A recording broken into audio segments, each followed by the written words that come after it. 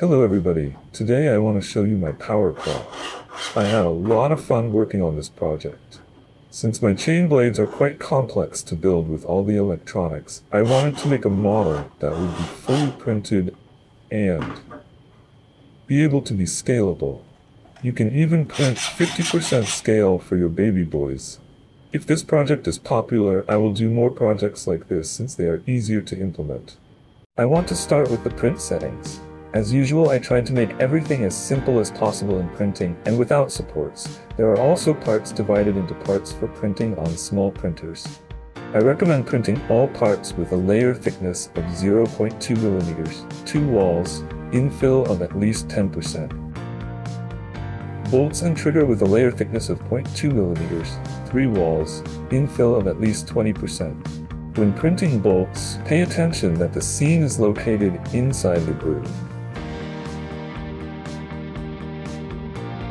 All parts are already oriented correctly for printing and do not require supports. Let's get to assembly. I will consider the assembly using the example of separated parts for small printers. In this case, we will need to glue several parts. If you have a large printer and you printed solid parts, you will not even need glue. First, try on the parts without glue to make sure that everything is assembled correctly.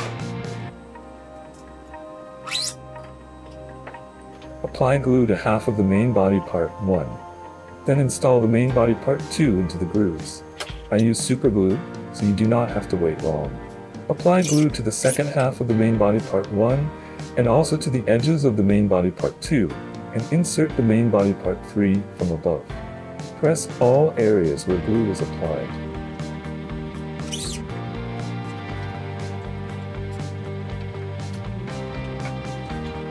Take the claw parts, try them onto each other. They should fit well and fit the shape of the surface to each other. Apply glue to the surface of the lower part and glue the upper part to it. Repeat the same with the second claw. Connect the trigger to the rail with a B2 bolt. You can use a Daka wrench for convenience, but do not tighten the bolt too much. The plastic parts may not hold. The edge of the trigger should be flush with the edge of the rail. Insert the trigger into the front body. Make sure that the ledge on the rail is opposite the ledge on the front body like mine. If not, you can change the rail or insert the trigger from the other side. Screw the second rail to the trigger with a B2 bolt. If you do not want to use a steel spring, you can skip the next step. If you want to use a steel spring, you will need 4 screws M4 by 20 mm or 16 mm, 4 nuts M4 and 2 springs. The link to the spring will be in the description of the video. Insert the nuts M4 into the grooves and screw the springs to them.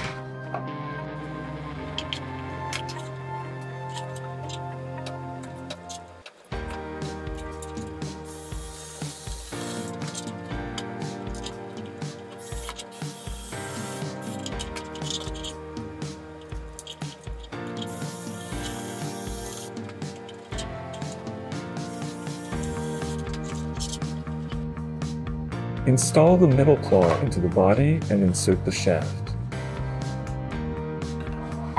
There is a groove on the shaft and claw. They need to be aligned. Put the gear on the shaft and tighten it with bolt B5.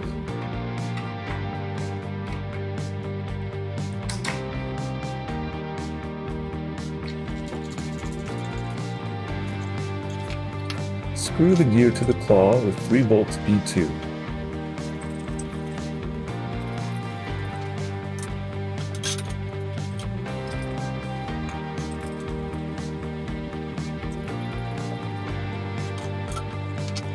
Align the gears along the mark and screw the claw with bolt B3.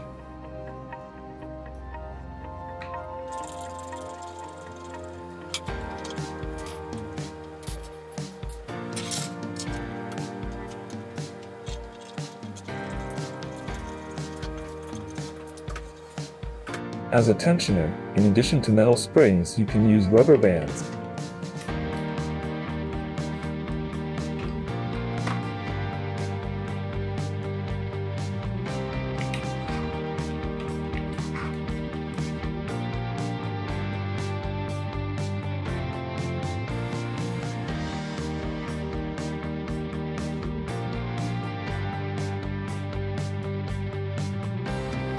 and my favorite, printed springs. In this case, the claw will be 100% printed parts.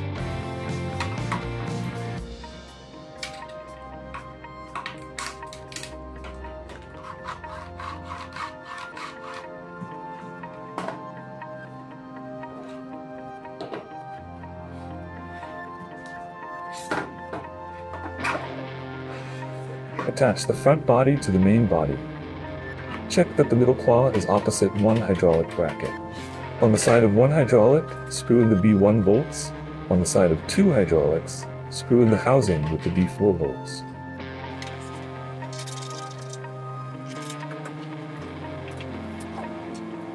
Screw in the outer panels with the B2 bolts.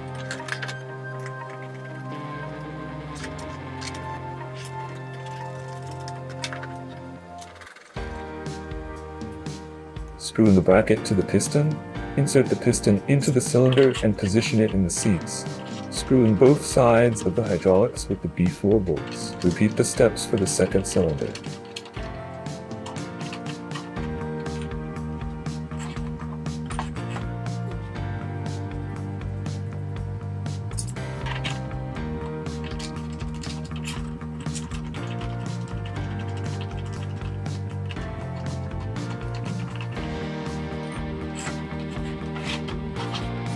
Screw the piston to the central claw bracket.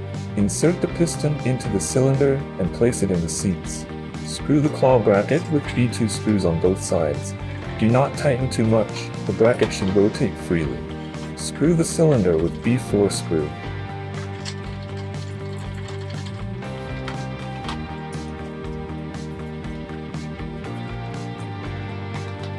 There is a hole on the side wall for attaching a hose. I used a hose for draining the washing machine. If you do not want to use a hose, you can install a plug instead. Insert the holders into the slots. After that, insert the locking plug. Screw in the mega nut. This nut allows you to fix the hand in the center of the claw.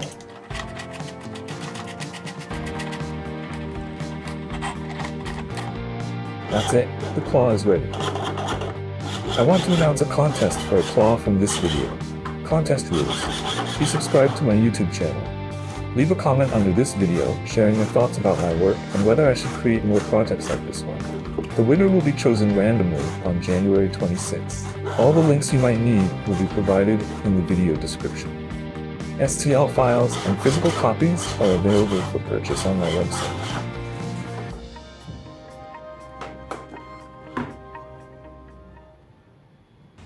Shall we want retribution?